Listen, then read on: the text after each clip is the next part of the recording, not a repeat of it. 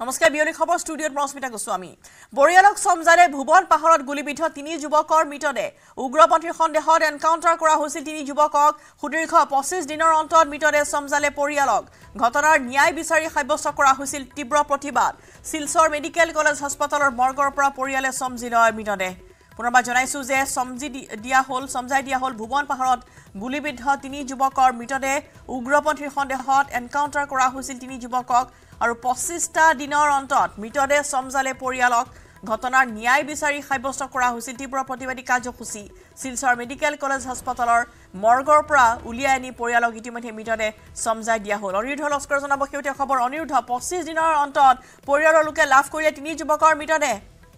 একদম ঠিক ৰশ্মিতা এদিন নহয় দুদিন নহয় 25 দিন মৰ্গত ৰখা হৈছিল কিয়নো এটা প্ৰতিবাদ আৰম্ভ হৈছিল মাৰ ইমান সম্প্ৰদায় মানুহ আছিল এইবিলাকৰ কথা হল কাছাৰ পুলিচে তাৰ কাষ্টডিৰ মাজত এনে ধৰে কেনেকুৱা তিনজন মাৰ যুৱকক মানে হত্যা হ'ব পাৰে এটোৰ কাৰণে ইমান দিন এটো কোৰ্টত কেছ চলিছে গুৱাহাটী হাইকোৰ্টতো কেছ গৈছে গুৱাহাটী হাইকোৰ্টত ৰিপিটেডলি ইমান বাৰে কেছখনৰ ডেটখন এক্সটেন্ড হৈ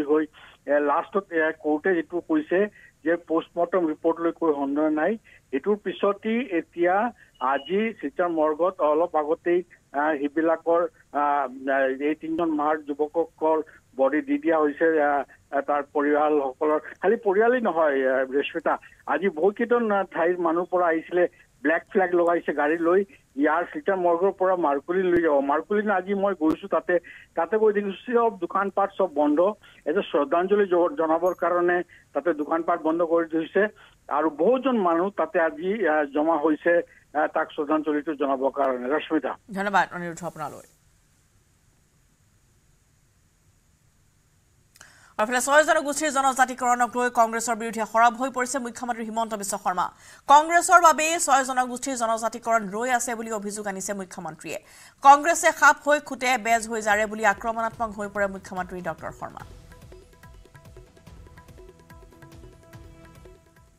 জনজাতিকৰণটো মূল কাৰণে ৰখি থকা নাই কংগ্ৰেছৰ কাৰণে ৰখি আছে কংগ্ৰেছে বিধানসভাত কি প্ৰস্তাৱ পাছ কৰিছিল যে অসমৰ বৰ্তমানৰ জনজাতীয়সকলক এনঅচি লবই লাগিব চৰকাৰে সেই প্ৰস্তাৱটো তেওঁলোকে কিয় বিধানসভাত পাছ কৰাইছিল তেওঁলোকৰ দিনত বিধানসভাৰ প্ৰস্তাৱটো পঢ়ি ললে প্ৰশ্নটো হ'ল যে তেওঁলোকে খাপ হৈ খুটে বেজ হৈ জাৰে তেওঁলোকৰ দিনৰ প্ৰস্তাৱটো আপোনালোকে নিজে পঢ়ি ল'ব তাৰ পিছত আৰু মোক কোনেও প্ৰশ্ন নকৰে তেওঁলোকে কি ক'ব লাগিছিল যে 6 জনগোষ্ঠীক জনজাতীয়কৰণ কৰক তেওঁলোকে লগত লিটিঙা এটা কিয় লগাই থলে যে বৰ্তমানৰ জনজাতীয় লোকৰ ক্ষতি নোহোৱাকৈ সেই শব্দটো কিয় লিখাই ৰাখিলে কংগ্ৰেছে গতিকে কংগ্ৰেছে সেই উত্তৰটো দিয়ক যে সেই লগত লিটিঙাটো তেওঁলোকে কিয় লগাই দিলে 6 জনগোষ্ঠীৰ জনজাতিকৰণৰ দাবীত পুনৰ প্ৰতিবাদী কাৰ্যসূচী সচলত প্ৰতিবাদত বহিল সদৌ অসম কোচ ৰাজবংশী নাগৰিক সন্মিলনী 6 জনগোষ্ঠীৰ জনজাতিকৰণৰ লগতে অসমক সংৰক্ষিত ৰাজ্যৰ মৰ্যাদা প্ৰদানৰ দাবীত ৰূপায়ণ কৰা হল ধৰ্ণা কাৰ্যসূচী লগতে অবিভক্ত গোৱালপাৰাক জনজাতিকৰণৰ বাবে চৰকাৰে দিয়া প্ৰতিশ্ৰুতিৰ বিৰোধিতা কৰিলে প্ৰতিবাদকাৰীসকলে পৃথককৈ নহয় ৰাজ্যৰ সকলো কোচ ৰাজবংশীক জনজাতিৰ মৰ্যাদা প্ৰদানৰ দাবী সদৌ অসম কোচ ৰাজবংশী নাগৰিক সন্মিলনী কমতাপুৰ স্বায়ত্তশাসিত পৰিষদৰ পৰিসৰ বৃদ্ধি কৰাৰ লগতে গুৱাহাটীত পুনৰ চিলাৰাই ভৱন নিৰ্মাণৰ দাবী জনালে প্ৰতিবাদকাৰী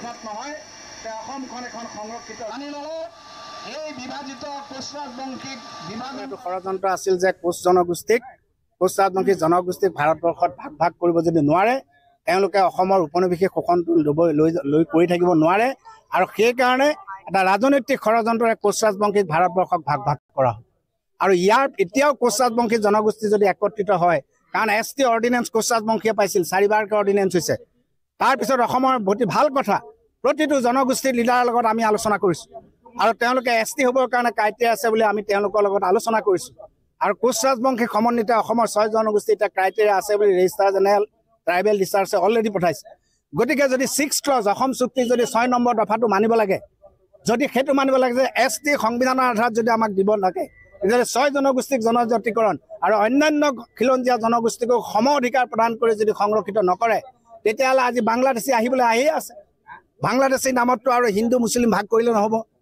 আজি বহিৰাগতৰ নামতো আমি অসমখনক আমি দিব নোৱাৰো জ্যোতিপ্ৰসাদ আগৰৱালাটো সকলো নহয় বহিৰাগতৰ আজি দপদপনি বেছি হ'বলৈ লৈছে গতিকে অসমত যদি অৰুণাচলত ইনাৰ লাইন পাৰ্মিট লৈ আজি তেওঁলোকে দপদপাই থাকিব পাৰিছে নাগালেণ্ডত পাৰিছে আমাৰ অসমতো অসমীয়াত দপদপনি থাকিব লাগিব আৰু তাৰ কাৰণে অসমৰ 6 জনগোষ্ঠীক জনজাতি কৰিব লাগে আৰু খিলঞ্জীয়া সব জনগোষ্ঠীক সংৰক্ষিত কৰিব লাগিব আৰু বিভাজন কৰি কৰা এছটিৰ বিৰুদ্ধে আমি জনমত গঠন কৰিম বুকাজানত এম্বুলেন্সত ওলাল হেৰইন ৰোগীৰ পৰিৱৰ্তে এম্বুলেন্সত ওলাল 2 কোটি টকা মূল্যৰ হেৰইন খটখটি আৰক্ষীৰ নাকা তালাচীত উদ্ধাৰ কৰা হৈছে হেৰইন ইম্ফলৰ পৰা গুৱাহাটী অভিমুখী এম্বুলেন্সত হেৰইন সৰবৰাহ কৰা হৈছিল হেৰইন সহ আৰক্ষীৰ জালত পৰিছে এম্বুলেন্সখনৰ চালক মণিপুৰৰ মহম্মদ সিৰাজ খান 23টাকৈ প্লাষ্টিকৰ চাবোনৰ বাকচত উদ্ধাৰ কৰা হেৰইনখিনিৰ ওজন 265 গ্ৰাম জব্দকৃত হেৰইনখিনিৰ বজাৰ মূল্য হৈছে 2 কোটি টকা আৰু ফোনত আছে সুদীপ্ত বৰা সুদীপ্ত এম্বুলেন্সত হেৰইন কেনেদৰে ওলাল হয় আজি ডিমাপুৰৰ পৰা খটখটি অভিমুখে গোলাঘাট অভিমুখে যে আহি থকা সময়তে MN06LX1916 নম্বৰৰ এখন এম্বুলেন্স যোনখন এম্বুলেন্সত কোনো ৰোগী নাছিলে ৰোগী নথকাৰ স্বত্তেও তেওঁলোকে পুলিচৰ চকুত ধূলি দি চাইৰেন বজাই তেওঁলোকে পাৰ হ'বলৈ চেষ্টা কৰিছে সেই সময়তে খটখটি আৰক্ষী থানাৰ নাকাতালচিত থকা এটা সচেতন আৰক্ষী দলে তেওঁলোকক আবদ্ধ কৰিবলৈ সক্ষম হোৱাৰ ফলত এম্বুলেন্সখন সাসপেক্ট কৰাৰ পাছতেই জব্দকৃত হেৰইনখিনি উদ্ধাৰ কৰিবলৈ সক্ষম হয় ধন্যবাদ জনাইছো সুদীপ্ত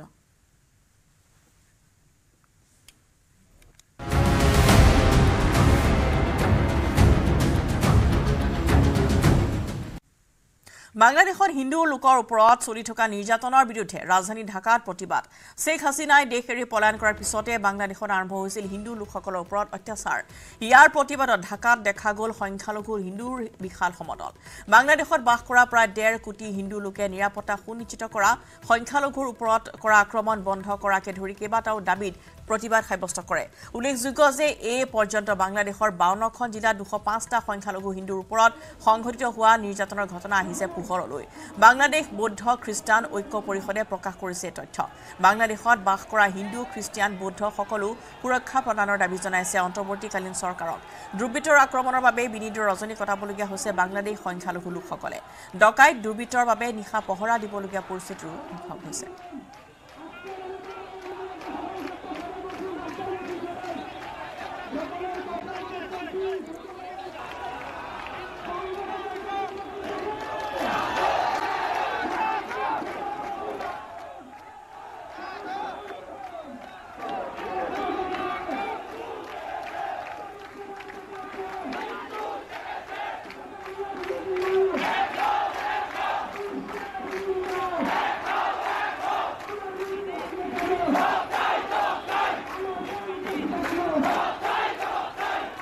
বাংলাদেশে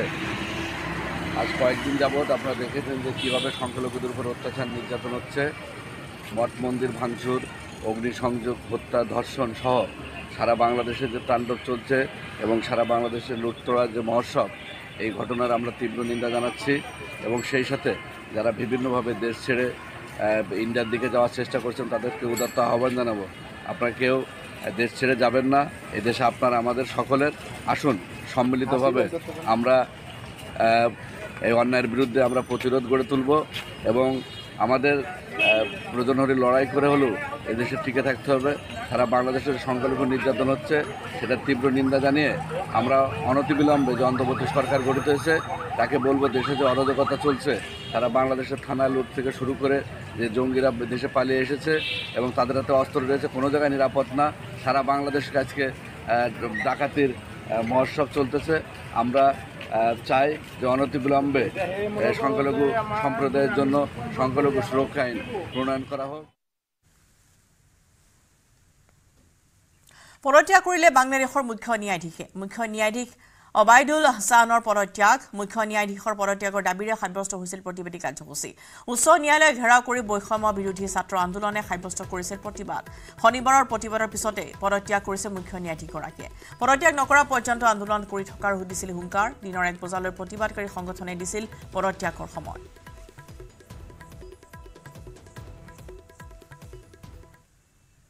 শীঘ্ৰে বাংলাদেশৰ নিৰীহৰ ওপৰত আক্ৰমণ বন্ধ নকৰিলে পদত্যাগৰ ভাবুকি প্ৰধান উপদেষ্টা ডক্টৰ মহম্মদ ইউনুছৰ হিন্দু অথবা মুছলমান সকলো সম্প্ৰদায়ৰ ওপৰত নিৰ্যাতন বন্ধ কৰিবলৈ আহ্বান জনাইছে বাংলাদেশৰ অন্তৰ্বৰ্তীকালীন চৰকাৰখনৰ মুৰব্বীগৰাকীয়ে বাংলাদেশত যিসকল নিৰীহ লোক তেওঁলোকৰ ওপৰত আক্ৰমণ বন্ধ কৰিবলৈ আহ্বান জনোৱা হৈছে নহলে পদত্যাগৰ ভাবুকি প্ৰদান কৰিছে প্ৰধান উপদেষ্টা ডক্টৰ মোহাম্মদ ইউনুছে হিন্দু অথবা মুছলমান সকলো সম্প্ৰদায়ৰ ওপৰত নিৰ্যাতন তথা আক্ৰমণ বন্ধ কৰিবলৈ আহ্বান জনাইছে বাংলাদেশৰ অন্তৰ্বৰ্তীকালীন চৰকাৰখনৰ মুৰব্বীগৰাকীয়ে জাতি ধর্ম নির্বিশেষে সবারই সন্তান এখানে হিন্দু পরিবার হোক মুসলমান পরিবার হোক বৌদ্ধ পরিবার হোক সবার ঘরের সন্তান এই আবু সাইদ কাজেই আপনারা খেয়াল রাখবেন যে কোথাও কোনো গোলযোগ যেন না হয় কেউ ধর্ম নিয়ে কথাবার্তা না বলে কারণ আমরা এই মাটিরই সন্তান সবাই আবু সাইদ কাজেই এদের সন্তানদের রক্ষা করা জাতি ধর্ম নির্বিশেষে এটা আমাদের এখন কর্তব্য আমরা যেন এটা নিশ্চিত করি সামনে গিয়ে দাঁড়াই আবু সাইদ যেরকম দাঁড়িয়েছে আমাদের ওরকম দাঁড়াতে হবে যারা পার্থক্য করে যে এরকম সন্তান ওরকম না আমরা সবাই বাংলাদেশি আমরা বাংলাদেশেরই সন্তান আবু সাইদের মা সবার মা এবং সবার মা আবু সাইদের মা কাজে তাকে রক্ষা করতে হবে তাদের বোনদের রক্ষা করতে হবে তাদের ছেলে ভাইদের রক্ষা করতে হবে সবাই মিলে করে এটা এক বাংলাদেশ দুই বাংলাদেশ নেই এখানে এটা আবু সাইদের বাংলাদেশ এই আবু সাইদের বাংলাদেশে কোনো ভেদাভেদ নেই কাজে আপনাদের কাছে অনুরোধ যে যেখানে আছেন ওই আবু সাইদের বা যারা যারা আছে যেখানে আছে তাদেরকে রক্ষা করুন কোনো রকম গোলযোগ হতে দেবেন না বাংলাদেশ প্ৰসংগত কংগ্ৰেছৰ বিৰুদ্ধে আক্ৰমণাত্মক মুখ্যমন্ত্ৰী হিমন্ত বিশ্ব শৰ্মা গাজাৰ বাবে চিন্তা কৰা কংগ্ৰেছ পৰিয়াল তথা প্ৰিয়ংকা গান্ধী বাংলাদেশৰ নিৰ্যাতিত হিন্দুক লৈ নীৰৱ বুলি বাক্যবান মুখ্যমন্ত্ৰী प्रियंका गांधी और कांग्रेस जो परिवार है उन्होंने गाजा के लिए कितना बार ट्वीट किया है लास्ट 2-3 महीना में आप देखें गाजा के लिए ट्वीट करना गाजा का अल्पसंख्यकों के लिए धरना प्रदर्शन करना अब पूरा तमाम जो कांग्रेस और उनका इकोसिस्टम को देखिए कि गाजा के लिए कितना हंगामा किया हालांकि गाजा में जो हुआ था वो टेररिस्ट एक्टिविटी था और जो भी हो रहा है ये एंटी टेररिस्ट कारोबार हो रहा है लेकिन बांग्लादेश का हिंदू के लिए ये कांग्रेस लोग कितना बार ट्वीट किया कितना बार धरना प्रदर्शन किया आज जो कांग्रेस है उन्होंने प्रूफ कर दिया कि दुनिया में कहीं भी मुसलमानों का तकलीफ होगा तो हम हैं लेकिन हिंदू का तकलीफ है हम नहीं है हम खाली हिंदू का बीच में हिंदू को जातियों में तोड़ने का काम ही हमारा मकसद है बाकी और हमारा कुछ लक्ष्य नहीं है हिंदू अगर मर भी जाए गाजा के लिए मैं 25 बार ट्वीट करूंगा लेकिन बांग्लादेश का हिंदू के लिए एक बार भी मैं रोने का काम नहीं करूंगा यही कांग्रेस है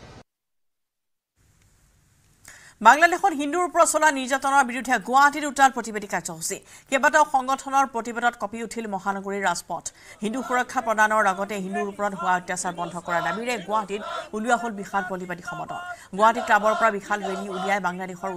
উচ্চায়ুক্ত কাৰ্যালয়ত প্ৰতিবাদকাৰীসকলে দাখিল কৰিলে স্মাৰক পত্ৰ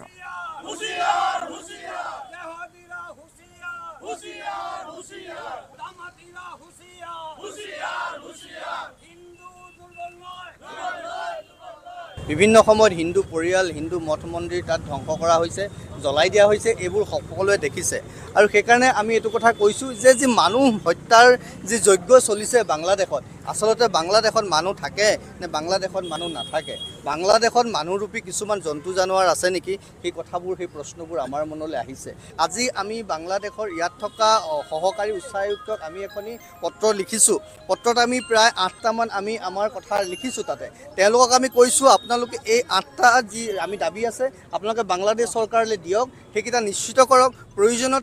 তেওঁলোকে ভাৰত চৰকাৰৰ পৰা সহায় সহযোগ বিচাৰক আৰু তেওঁলোকে যদি তাত মাইনৰিটি হিন্দুসকলৰ মাইনৰিটি বুদ্ধিষ্টসকলৰ সুৰক্ষা প্ৰদান কৰিব নোৱাৰে মঠ মন্দিৰ যদি সুৰক্ষা প্ৰদান কৰিব নোৱাৰে তেতিয়াহ'লে আমি বিচাৰিছোঁ বাংলাদেশক বিভক্ত কৰি তাত এখন হিন্দু আৰু বুদ্ধিষ্ট থাকিব পৰাকে সেপাৰেট ৰাজ্য বা সেপাৰেট ৰাষ্ট্ৰ নিৰ্মাণ কৰা হওক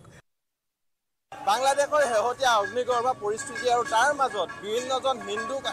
আক্ৰমণ কৰাৰ বা হত্যা কৰাৰ খবৰ ইতিমধ্যে আহি পৰিছে আৰু তাৰ সমান্তৰালকৈ বৰ্তমান সময়ত ভাৰতৰ বিভিন্ন প্ৰান্তত প্ৰতিক্ৰিয়া আৰম্ভ হৈছে আৰু বৰ্তমান সময়ত আজিৰ দিনটোত বিশেষকৈ গুৱাহাটী মহানগৰীৰ মাজমজিয়াত এনেধৰণৰ এটা প্ৰতিবাদী সমদল দেখিবলৈ পোৱা গৈছে দুটাকৈ সংগঠনে হিন্দু ৰক্ষী দল ভাৰত সেৱাশ্ৰম সংঘ আৰু বিভিন্নজন আচলতে বৰ্তমান সময়ত ওলাই অহা দেখিবলৈ পোৱা গৈছে আৰু গুৱাহাটী মহানগৰীৰ যি গুৱাহাটী ক্লাব আছে গুৱাহাটী ক্লাবৰ পৰা বাংলাদেশৰ উচ্চায়ুক্ত কাৰ্যালয়লৈকে এই প্ৰতিবাদী সমাদল আহি আৰু তেওঁলোকৰ বাংলাদেশৰ উচ্চায়ুক্তৰ কাৰ্যালয়ত তেওঁলোকে এখন স্মাৰক পত্ৰ দাখিল কৰাৰ কথা ইতিমধ্যে উল্লেখ কৰিছে আৰু বৰ্তমান সময়ত এনেদৰে গুৱাহাটী মহানগৰীৰ মাজমজিয়াত এনেধৰণে আচলতে প্ৰতিবাদ মুখৰ হৈ পৰা দেখিবলৈ পোৱা গৈছে আৰু আমি মন্তব্য পোনে পোনে গ্ৰহণ কৰিবলৈ চেষ্টা কৰিম মূল কথা হ'ল বাংলাদেশত কেৱল হিন্দু বুলি নহয় মানুহৰ ওপৰত যিটো হৈছে এইটো বৰ্বৰ অত্যাচাৰ হৈছে মই কৈছোঁ এয়া মানৱতাৰ হত্যাকাণ্ড এয়া মানৱতাৰ হত্যাকাণ্ড আচলতে এয়া কোনো হিন্দু বুলি কথা নাই হিন্দুৰ ওপৰত বুদ্ধৰ ওপৰত আনকি মুছলমানৰ ওপৰত হত্যা মানৱ সভ্যতাৰ ওপৰত মানুহৰ হত্যা কৰা হৈছে গতিকে তাত বিশেষকৈ মাইনৰিটি মানে হিন্দু আৰু বুদ্ধিষ্টখিনিক আমি আজি ইয়াত তেওঁলোকক আমি লিখিতভাৱে দিছোঁ যদি বাংলাদেশে হিন্দু মাইনৰিটি আৰু মাইনৰিটি বুদ্ধিজৰ সুৰক্ষা দিব নোৱাৰে তেতিয়াহ'লে বাংলাদেশখন বিভক্ত কৰি দিয়া হওক বাংলাদেশখন বিভক্ত কৰি এখন ইছলামিক কাণ্ট্ৰি আৰু এখন হিন্দু ৰাষ্ট্ৰ তাত নিৰ্মাণ কৰা হওক বুদ্ধিষ্ট আৰু হিন্দুখিনিক লৈ পেলাই সেই কথা কৈছোঁ আৰু এই কথাটোত ভাৰত চৰকাৰৰ আমি হস্তক্ষেপ বিচাৰিছোঁ আমি মানুহ হিচাপে আমি জীয়াই থাকিব খোজোঁ মানুহ হিচাপে কিন্তু বাংলাদেশৰ জেহাদীখিনিয়ে বাংলাদেশৰ মুছলমান মানুহখিনিয়ে নিজকে দুঠেঙীয়া পশুলৈ ৰূপান্তৰিত কৰিছে পৰ্যবেক্ষিত কৰিছে তেওঁলোকে প্ৰমাণ কৰিব লাগিব তেওঁলোক মানুহ নে তেওঁলোক পশু তেওঁলোক যদি মানুহ হয় পশুৰ দৰে আচৰণ কিয় কৰিছে তেওঁলোকে এখন হিন্দু ৰাষ্ট্ৰ নিৰ্মাণ কৰিব লাগে হিন্দুখিনিক আৰু বুদ্ধিষ্টখিনিক লগত লৈ পেলাই আৰু এনেদৰে বৰ্তমান সময়ত হিন্দুত্ববাদী নেতা সত্যৰঞ্জন বৰা মন্তব্য আমি শুনিবলৈ পালোঁ তেওঁ দাবী কৰিছে ইতিমধ্যে দাবী কৰিছে যে যদি হিন্দুৰ ওপৰত বাংলাদেশত এনেধৰণে অত্যাচাৰ চলি থাকে বা এনেধৰণৰ পৰিস্থিতি হৈ থাকে তেন্তে বাংলাদেশতে হিন্দুসকল সুৰক্ষিত হোৱাকৈ আচলতে বিশেষকৈ হিন্দুসকল সুৰক্ষিত হোৱাকৈ অন্য এক আচলতে ৰাষ্ট্ৰ নিৰ্মাণৰ কথা তেওঁ প্ৰসংগ এটা উল্লেখ কৰিছে আৰু যাৰ ফলত হিন্দুসকল সুৰক্ষিত হৈ থাকিব পৰাকৈ এক উপায় বিচাৰি উলিয়াবলৈ তেওঁ ইতিমধ্যে মত পোষণ কৰিছে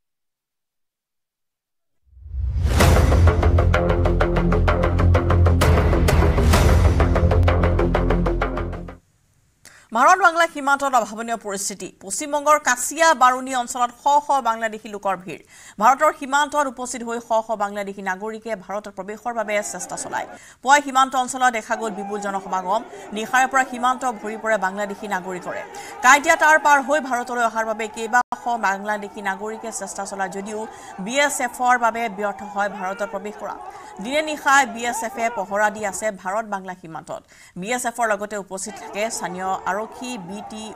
বিডিঅ'কে ধৰি অন্যান্য বিষয়াসকলো যেহেতু সীমান্তৰ এফালে বিএছএফে সিল কৰি দিছে আনফালে ৰাজ্য প্ৰশাসনেও সীমান্ত অঞ্চলসমূহৰ ওপৰত তীক্ষ্ণ দৃষ্টি ৰাখিছে যাতে কোনো বাংলাদেশী কোনো প্ৰকাৰে আহিব নোৱাৰে কিন্তু শীতলকুছিৰ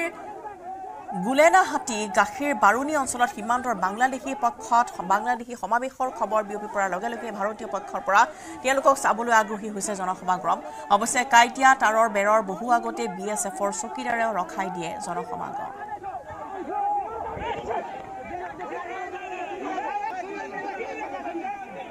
সীমান্তত এনেদৰে শ বাংলাদেশীৰ আগমন ঘটা পৰিলক্ষিত হৈছে কিন্তু বৰ্তমান ভাৰতলৈ যি বাংলাদেশী প্ৰৱেশৰ চেষ্টা চলিছে তাত বাধা প্ৰদান কৰিছে বিএছএফে লগতে এই দৃশ্য চাবলৈ তাত যথেষ্ট জনসমাগম হোৱা পৰিলক্ষিত হৈছে আৰু সেইসকলকো নিয়ন্ত্ৰণ কৰিছে বিএছএফে দিনে নিশাই পহৰা দি আছে যাতে কাইটিয়াতৰ পাৰেদি কোনো বাংলাদেশে ভাৰতত প্ৰৱেশ কৰিব নোৱাৰে অনুপ্ৰৱেশকাৰীক লৈ ইতিমধ্যে সষ্টম হৈ পৰিছে কেন্দ্ৰীয় চৰকাৰ সমান্তৰালভাৱে সীমান্তত শ বাংলাদেশী এনেদৰে তাৰাৰে পাৰ হ'বলৈ চেষ্টা কৰা বা সীমান্তৰে পাৰ হ'বলৈ চেষ্টা কৰা পৰিলক্ষিত হৈছে কাইটিয়াতাৰ নদী পাৰ হৈ সীমান্তত প্ৰৱেশ কৰিবলৈ চেষ্টা কৰা এইসকল বাংলাদেশীক বাধা প্ৰদান কৰিছে বিএছএফে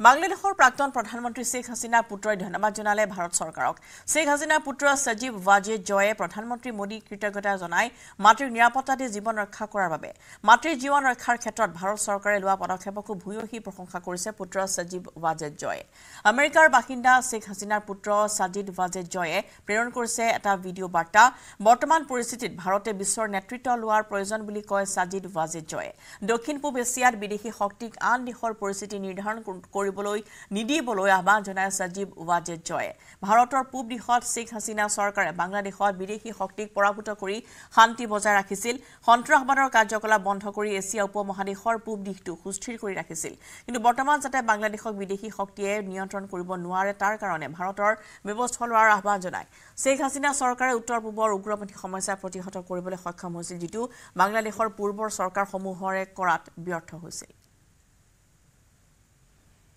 My message to the government of India, first of all, is my personal gratitude to Prime Minister Modi for his government's quick action in saving my mother's life. That is, I am eternally grateful to.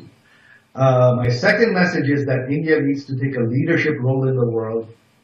not let other foreign powers dictate the situation because this is India's neighborhood. This is India's eastern side. It is a proven track record that no one can deny that the Awami League government, Sheikh Hasina's government, kept peace in Bangladesh, kept economic growth, stopped insurgency, and kept the eastern side of our subcontinent stable. We are the only government that has proven we can do it. No one else has. Other governments have tried, they have failed. So if you want stability and security, your best bet is the Awami League. Now, obviously, you cannot directly support a party, but what you can do is support and demand democracy, which is a constitutional democracy, which is elections within 90 days. If elections are held within 90 days, I am confident that the Awami League will still win. And that is the only thing that will ensure stability in Bangladesh, security, and protection of the minorities. That is the only thing that will ensure it. মণিপুৰক লৈ এবাৰো চিন্তিত নোহোৱা মুখ্যমন্ত্ৰী বাংলাদেশক লৈ হঠাতে ইমান তৎপৰ কিয় মুখ্যমন্ত্ৰীলৈ এই প্ৰশ্ন ইউডিএফৰ বিধায়ক ৰফিকুল ইছলামৰ আমি সকলো নিৰাপদত থকাটো বিচাৰো বুলি মন্তব্য কৰিছে ইউডিএফৰ বিধায়ক ৰফিকুল ইছলামে মুখ্যমন্ত্ৰী হিমন্ত বিশ্ব শৰ্মা অসমৰ নে ক্ষুদ্ৰ বাংলাদেশৰ মুখ্যমন্ত্ৰী তাক স্পষ্ট কৰিবলৈ আহ্বান জনায় বিধায়ক ৰফিকুল ইছলামে উল্লেখযোগ্য যে অসমৰ ৩খন জিলা ক্ষুদ্ৰ বাংলাদেশ বুলি এদিন পূৰ্বে মন্তব্য কৰিছিল মুখ্যমন্ত্ৰী হিমন্ত বিশ্ব শৰ্মাই আৰু মুখ্যমন্ত্ৰীৰ এনে উচ্চতনীমূলক বক্তব্য বন্ধ কৰাৰ দাবী জনাইছে লগতে বাংলাদেশৰ বিষয় বাংলাদেশে চিন্তা কৰিব মুখ্যমন্ত্ৰী অসমীয়া জাতিৰ হলনি নাগপুৰকহে সন্তুষ্ট কৰিবলৈ কাম কৰে বুলি অভিযোগ উত্থাপন কৰে আমি লক্ষ্য কৰিছো আমাৰ অসমৰ মুখ্যমন্ত্ৰী তেখেতে নেডাৰ চেয়াৰমেন মণিপুৰলৈ তেখেতে চিন্তিত নহয় এটা শব্দ তেখেতৰ মুখত নোলায় এটা বাংলাদেশ ম্যানমাৰ শ্ৰীলংকাত কি ঘটি থাকে সেইবিলাক লৈ তেখেতে বহুত চিন্তিত এটো বাংলাদেশৰ আভ্যন্তৰীণ ব্যাপাৰ ভাৰত ৰাষ্ট্ৰৰ আমাৰ বৈদেশিক মন্ত্ৰালয় আছে তেখেতসকলে নিশ্চিতভাৱে দৃষ্টি ৰাখিব লাগিব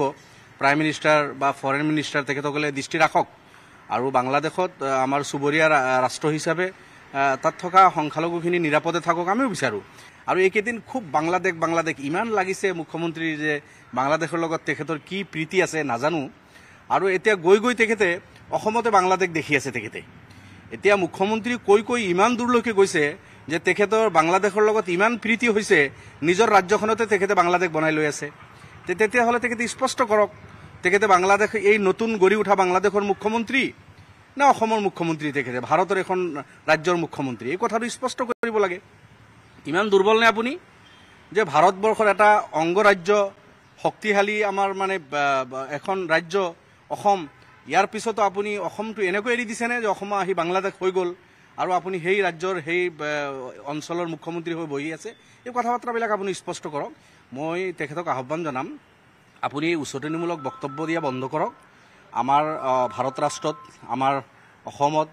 বিভিন্ন জাতি জনগোষ্ঠীৰ মানুহৰ মাজত আমাৰ ঐক্য সংহতি ভাতৃত্ববোধ আছে এইখিনি অটুট থাকিব দিয়ক আপুনি এইখিনি বিনষ্ট কৰাৰ চেষ্টা নকৰিব মুখ্যমন্ত্ৰীৰ বক্তব্য তেনেকুৱা লাগি আছে যে বাংলাদেশৰ পৰা হিন্দুখিনি আহিলে তেখেতে একদম ৰঙা দলিচালৈ বহি আছে আহিব আৰু পাৰি দিব মহানগৰীৰ কৃত্ৰিম বানক লৈ মুখ্যমন্ত্ৰীয়ে কৰা মন্তব্যৰ বিৰুদ্ধে সৰব হৈ পৰিছে ইউডিএফৰ বিধায়ক ৰফিকুল ইছলাম শিক্ষা প্ৰতিষ্ঠানৰ বিৰুদ্ধে কৰা মন্তব্য হাস্যকৰ বুলি অভিহিত কৰিছে বিধায়ক ৰফিকুল ইছলামে মেঘালয়ৰ ইউএছটিএমৰ মুৰব্বী মুছলমান হোৱাৰ বাবে মুখ্যমন্ত্ৰীয়ে ফ্লাড জেহাদ বুলি কৈছে বানপানীৰ বাবে যদি মেঘালয় দোষী তেন্তে আমচাঙো সমানেই দোষী বুলি কয় ইউডিএফৰ বিধায়ক ৰফিকুল ইছলামে আমচাঙৰ অবৈধ বেদখলকাৰী কিয় উচ্ছেদ নকৰে বুলি উভতি ধৰিছে বিধায়ক ৰফিকুল ইছলামে লগতে আলাপ আলোচনা নকৰাকৈ এনে মন্তব্য কৰাটো দুৰ্ভাগ্যজনক বুলি কৈছে বিধায়ক মন্ত্ৰীগৰাকীয়ে আনহাতে জনজাতিকৰণক লৈ কংগ্ৰেছে ললিপপ দিছিল আৰু এতিয়া বিজেপিয়ে ললিপপ দিছিল বুলি কয় ৰফিকুল ইছলামে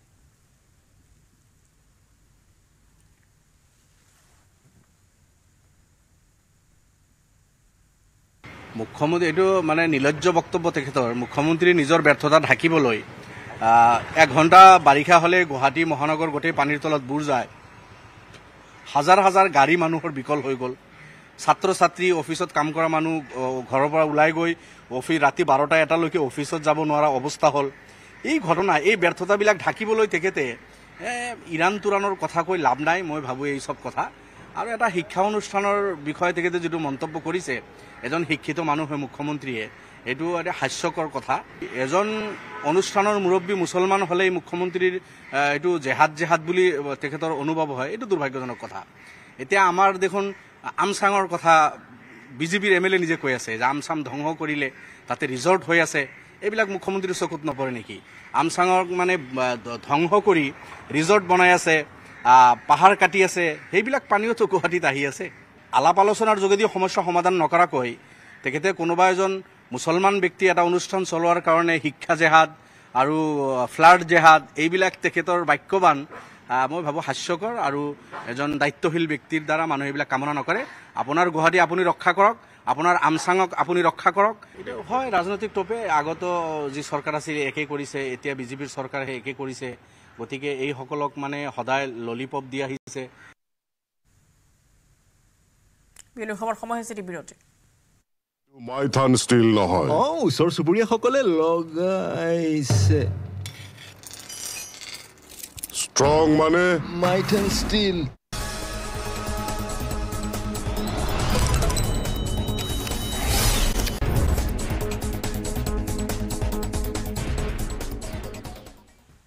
মহানগৰীত এবাৰ দেখা গ'ল বান্দৰ আতংক বান্দৰ আক্ৰমণত আহত হৈছে বহু কেইগৰাকী মহিলা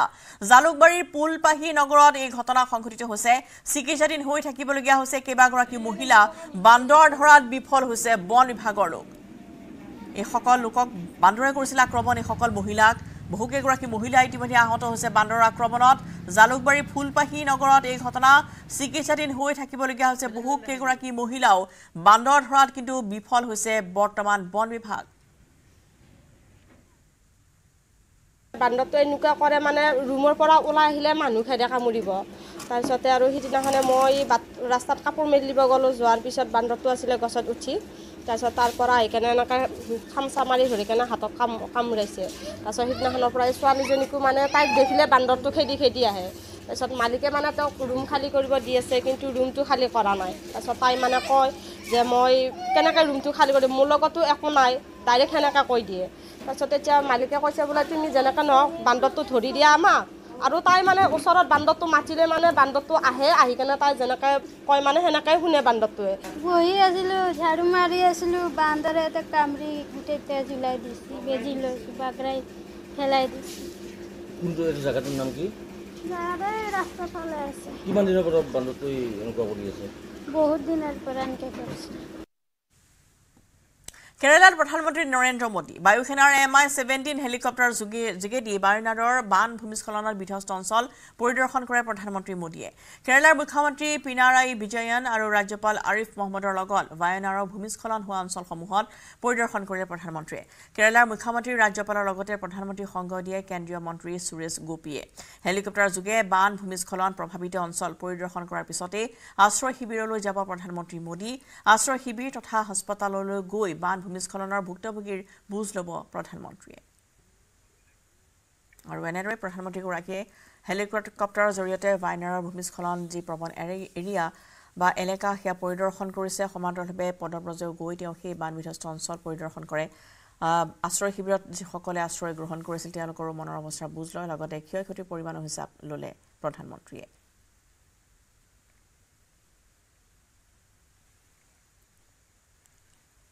আৰু এয়া আমি দেখুৱাইছোঁ যে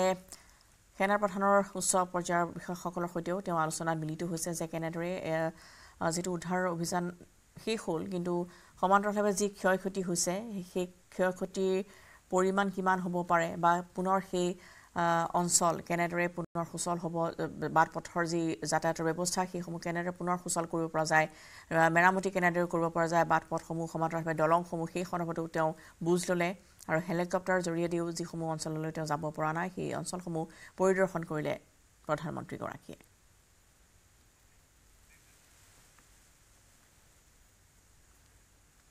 STFৰ অভিযানৰ উৎখাত হ'ল নকল টকা বনোৱা চক্ৰ পশ্চিম বৰাগাঁৱৰ পৰা উৎখাত হ'ল চক্ৰটো অভিযানত জব্দ হৈছে 1,25,000 নকল টকা লগতে জব্দ দুটা নকল টকা বনোৱা মেচিন লগতে নকল সোণ জব্দ কৰিছে STFে অবিনাশ চৰকাৰ নামৰ এজন সৰবৰাহকাৰীকো গ্ৰেপ্তাৰ কৰিছে STFে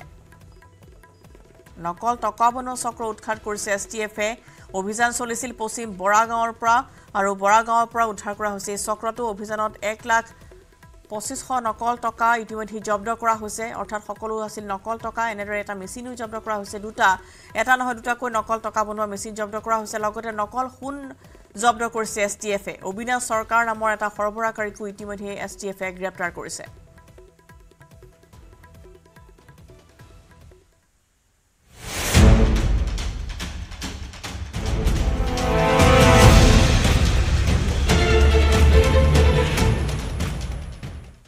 কলিয়াবৰত অব্যাহত বন ৰজাৰ আতংক চকুৰ সন্মুখতে চৰণীয়া পথাৰত বাঘে নিধন কৰিছে গৰু ছাগলী ঢেকিয়াপতীয়া বাঘৰ সন্ত্ৰাসত ত্ৰস্তমান সোণাৰী কামাখ্যাবাসী ৰাইজ বাঘৰ ভয়ত এতিয়া গৰু ছাগলী পুহিব নোৱাৰা অৱস্থা হৈছে সোণাৰী কামাখ্যা গাঁওবাসীয়ে ফলত নিৰুপায় হৈ গৰু ছাগলী বিক্ৰী কৰিবলৈ বাধ্য হৈছে একাংশ লোক কেৱল চৰণীয়া পথাৰে নহয় নিশা গৃহস্থৰ গোহালিটো গৰু চিকাৰৰ বাবে জনাঞ্চলতো প্ৰৱেশ কৰাৰ অভিযোগ স্থানীয় লোকৰ বিগত প্ৰায় দুমাহে হিলঘাট বনখণ্ডৰ কামাখ্যা সংৰক্ষিত বনাঞ্চলৰ দাঁতি কাষৰীয়া হাবিত তিনিজনীয়া ঢেকিয়াপতীয়া বাঘৰ পৰিয়ালে অৱস্থান কৰি থকাৰো সন্দেহ কৰা হৈছে কলিয়াবৰত অব্যাহত আছে ঢেকিয়াপতীয়া বাঘৰ সন্ত্ৰাস আৰু কলিয়াবৰৰ সোণাৰী কামাখ্যা অঞ্চলত এতিয়া বাঘে সন্ত্ৰাস সৃষ্টি কৰিছে ইয়াৰ স্থানীয় ৰাইজৰ পোহনীয়া গৰু ছাগলী চিকাৰ কৰিছে ভক্ষণ কৰিছে আৰু প্ৰতিদিনে গৰু ছাগলী চিকাৰ কৰা নিচিনা এক দৃশ্য এতিয়া দেখিবলৈ পোৱা গৈছে আৰু মই দেখুৱাইছোঁ এই সোণাৰী গাঁৱৰ পাছফালে যি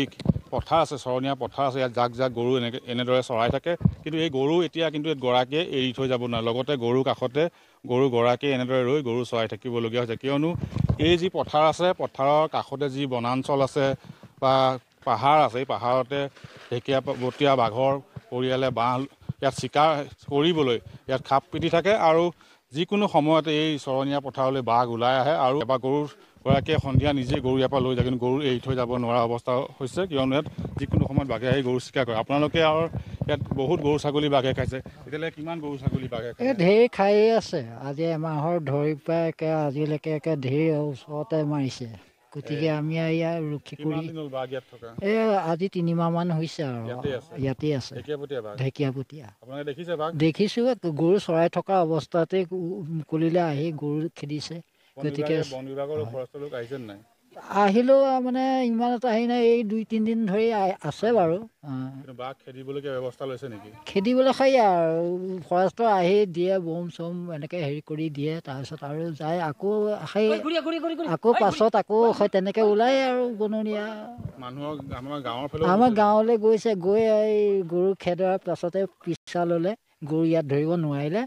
এই গাঁৱতে গৈ জোপা মাৰি থাকোঁতে এই দখলাবন্ধা ছাইডৰ পৰা 2-3জন গৈ দেখিলে একেবাৰে নিচেই ওচৰতে বোলো কেনেবাকৈ মানুহ খোৱাহেঁতেন মানুহেই খালেহেঁতেন তথাপিতো আৰু বাচিছে সেইকেইজন উপায়টো নাই পৰাই ৰাখিছে নোৱাৰাইতো আৰু বেচিছে আৰু সেইটোৱে কথা নিশ্চয়কৈ এই যিটো অঞ্চল এই অঞ্চলটোত যিসমূহ গৰু ছাগলী প্ৰায় একাংশ লোকে গৰু ছাগলী বেচি দিবলৈ বাধ্য হৈছে কিয়নো গৰু ছাগলী এৰাল দিয়াৰ অৱস্থাৰ পৰাই যেতিয়া বাঘে গৰু ছাগলী চিকাৰ কৰিব ভক্ষণ কৰিব তেওঁলোকৰ উপায় নোহোৱা হৈছে আৰু যাৰ ফলত এতিয়া ভয় শংকাৰ মাজত তেওঁলোকে গৰু ছাগলী পুহিবলগীয়া হৈছে মানুহৰ ঘৰৰ সমীপলৈকে বাঘ গৈছে গোহালিলৈকে বাঘ গৈছে গৰু ছাগলী বেচিবলৈ বাধ্য হৈছে সোণাৰী কামাখ্যা অঞ্চলৰ ৰাইজে আৰু এনেদৰে এক আতংকই বিৰাজ কৰিছে যিহেতু এই অঞ্চলটোত ঢেকিয়াপতীয়া বাঘৰ এটা পৰিয়ালে আশ্ৰয় লৈ আছে অৱস্থান কৰি যাৰ ফলত আতংকময় পৰিৱেশ এই অঞ্চলত বিৰাজ কৰি আছে বিগত 2-3 মাহ ধৰি অঞ্চলটোত বাঘ আছে কিন্তু এই বাঘ ইয়াৰ পৰা খেদি নিবলৈ যি ব্যৱস্থা ল'ব লাগিছে খেদি নিবলৈ আহিল কাজিৰঙালৈ কিন্তু সেই তাৰ ব্যৱস্থা কৰা পৰিলক্ষিত হোৱা নাই ষষ্ঠ দিনৰ জলমগ্ন মহানগৰী পাঞ্জাবাৰী জুৰিপাৰ সোমবাৰৰ পৰা বৰ্তমানলৈ জুৰিপাৰৰ বাট পথৰ লগতে ঘৰৰ ভিতৰতো আছে কৃত্ৰিম বানৰ পানী লেতেৰা দুৰ্গন্ধময় পৰিৱেশত সময় পাৰ কৰিছে জুৰিপাৰৰ বাসিন্দাসকলে কিন্তু 6টা দিনে অঞ্চলটোৰ ৰাইজে দেখা নাপালে জিএমচি তথা স্বাস্থ্যকৰ্মী লেতেৰা দুৰ্গন্ধ পৰিৱেশে ভাবুকি মাতিছে জনস্বাস্থ্যৰ প্ৰতিও উল্লেখযোগ্য যে কেইবাদিনো ধৰি অঞ্চলটোৰ স্থায়ী বাসিন্দা তথা ৰাজনৈতিক নেতা ৰমেন বৰঠাকুৰৰ ঘৰ ডুব গৈ আছে পানীৰ তলত বানত ডুব গ'ল কেইবাখনো বিলাসী বাহন তথা ঘৰৰ আচবাব পত্ৰ Agurasupriya Bodgurgoi report. জুৰিপাৰা এটা ভয়ংকৰ পৰিৱেশ মই দেখুৱাব ওলাইছো আপোনালোকক কেইজনমান ছাত্ৰৰ 5 দিন ধৰি দুৰৱস্থা আৰু তেওঁলোকৰ যি আসলতে সংগ্ৰাম বুলি ক'ব লাগিব সংঘাত সেইটো দেখুৱাবলৈ ওলাইছো বৰ্তমান সময়ত প্ৰথমৰে এটা বস্তু দেখুৱাবলৈ চেষ্টা কৰিছো যে কেনেধৰণে তেওঁলোকৰ যিসমূহ যাৱতীয় কাগজ পত্ৰ আছিল প্ৰয়োজনীয় নথিপত্ৰ এনেদৰে গাড়ী বনেটত উলিয়াই ৰ'দত দিয়া হৈছে হুকাবৰ বাবে আৰু সোমবাৰৰ দিনটোত যিটো ভয়ংকৰ এটা প্ৰলয় আহিছিল বুলি ক'ব লাগিব গুৱাহাটী মহানগৰীৰ বাবে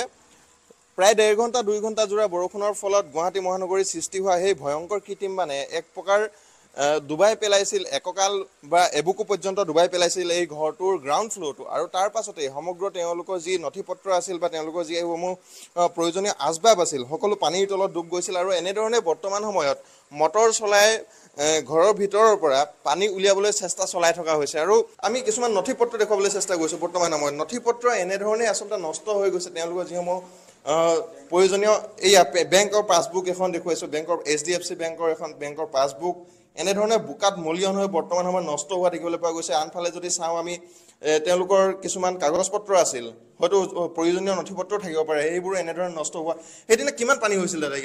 ইয়াতে আমাৰ ইয়াতে ককালৈলৈকে পানী হৈছিল আমি ইয়াতে 3-4জন মান আছিলো বাহিৰত ওলাব পৰা নাছিলো মানে ইমান